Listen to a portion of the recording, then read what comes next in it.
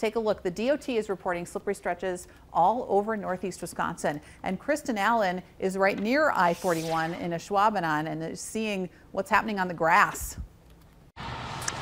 Good morning. We are here, and you know what? It is really coming down. Probably heavier than we've seen it be coming down all morning. The snowflakes are very big, they're very wet, they're very fluffy, and they are sticking to everything. And one thing I want to show you guys is right here. I'm going to have you take a look.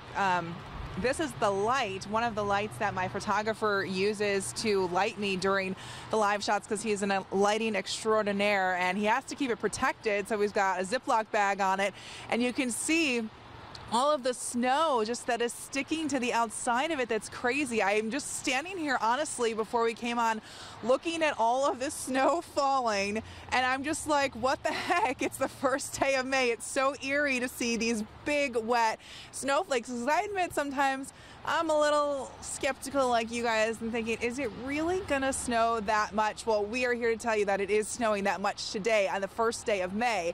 And if you take a look here down at the sidewalk, look at this, the snow.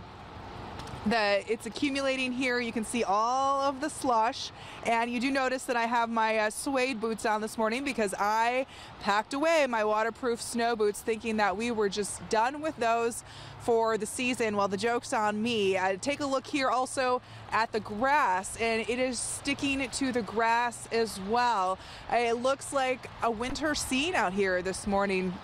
41 is behind me. As we mentioned, the traffic is moving along pretty well here at normal speeds. It's not really accumulating to the pavement so much in the middle of the road. Sometimes you can see it build up on the shoulder a little bit here, and of course on the grass there in the median.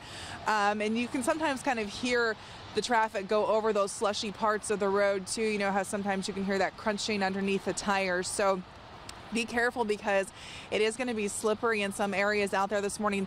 Roadways and of course on porches and sidewalks, we want you to be careful and not slip. Reporting live in Ashwaubenon, Kristen Allen, Action 2 News.